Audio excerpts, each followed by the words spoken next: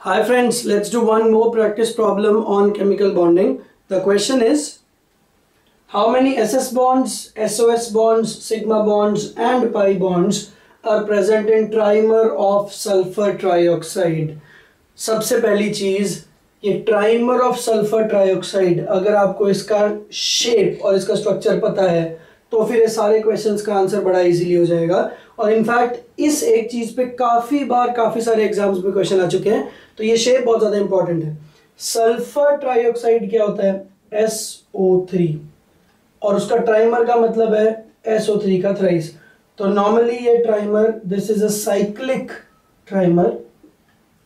तो जहां भी साइकिल बने, अगर आपको किसी भी क्वेश्चन में साइक्लिक ट्राइमर या ट्राइमर की बात हो तो 99% केस में उसका जो शेप होगा उसमें एक साइकिल बनेगा, and 6 membered cycle is the most stable. तो हम एक 6 मेंबर्ड साइकिल बनाने वाले हैं। सल्फर ट्राइऑक्साइड में सल्फर और ऑक्सीजन आने वाला है, तो alternatively sulphur oxygen sulphur oxygen sulphur oxygen, इस तरह से हमने एक रिंग बना दिया 6 मेंबर्स का।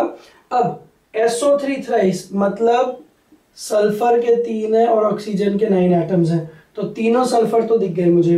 अब 9 ऑक्सीजन हैं, तो 3 ऑक्सीजन आ चुके हैं। Now sulphur can expand it's octet. Normally oxygen और सल्फर सेम ग्रुप में है, ऑक्सीजन 2 बॉन्ड्स बनाता है, सल्फर को भी 2 ही बॉन्ड्स बनाने चाहिए, but since sulphur has vacant 3d orbitals तो it can expand, it can make maximum 6 bonds. तो अब उसका तरीका फिर क्या हो गया? आप डबल बॉन्ड हो बना दो। तो ऑक्सीजन ने 6 ऑक्सीजन डबल बॉन्ड में आ गए और सल्फर ने अपने 6 बॉन्ड्स कंप्लीट कर लिए। तो ऐसा हर जगह पे अगर हो जाएगा तो नाउ 3 सल्फर्स आ गए, 3 ऑक्सीजन बीच में आ गए और बाकी के 6 ऑक्सीजन बाहर आ गए। तो इसमें अब हम देखते हैं SS bonds.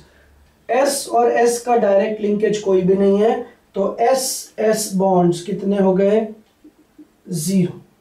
Then SOS bonds, SOS bonds SOS1 SOS2 SOS3, तो इसका आंसर हो गया 3।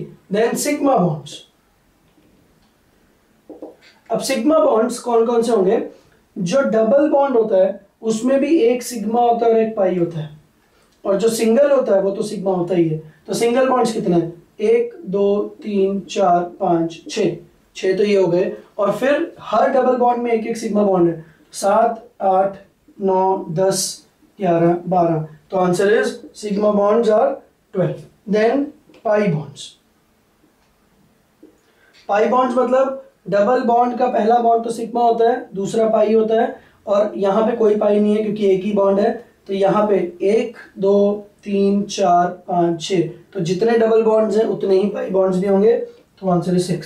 तो अगर आपको इसका स्ट्रक्चर पता होता तो आपके लिए question would have been very easy. तो स्ट्रक्चर आपको लर्न करना है। अब इसी के बेस पे और क्या क्या क्वेश्चन आ सकते हैं?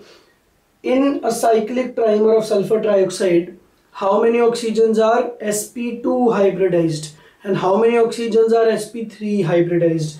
तो ये जो ऑक्सीजन है इस पे 2 लोन पेयर्स हैं और 2 सिग्मा बॉन्ड्स हैं, तो इसका हाइब्रिडाइजेशन क्या है? sp3। पर अगर आप इस ऑक्सीजन की बात करो जो डबल बॉन्डेड ऑक्सीजन है, तो डबल बॉन्डेड ऑक्सीजन 1 सिग्मा और 2 लोन पेयर्स, तो दिस इज sp2। तो जितने भी ऑक्सीजन हैं जिनके पास 2 सिंगल बॉन्ड्स हैं वो तो sp3 हैं। तो ये sp3 है, ये sp3 है और ये sp3 है। और जो बाकी के ऑक्सीजन जो डबल बॉन्डेड ऑक्सीजन है, दोज आर sp2 हाइब्रिडाइज्ड।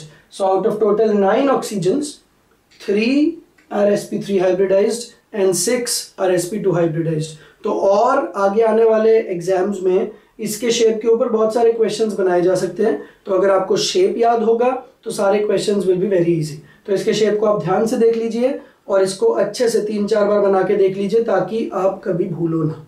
हम आगे आने वाले वीडियो लेक्चर्स में और बहुत सारे शेप्स रिलेटेड प्रॉब्लम्स करते रहेंगे। Thank you.